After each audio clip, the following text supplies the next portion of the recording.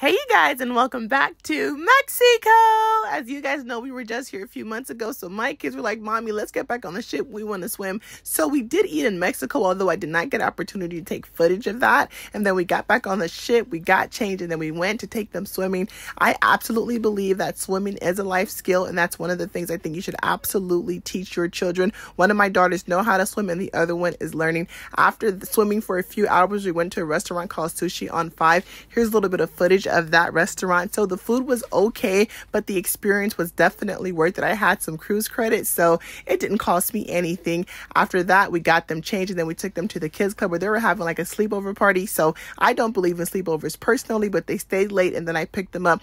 After that, we went to have a disco party. When I say this was the highlight of my trip, it was so fun. I've never been to one of the silent discos before, and I will be doing that here on out. You guys, thank you guys so much for coming along with us and enjoying this journey with us, and we'll see you guys tomorrow.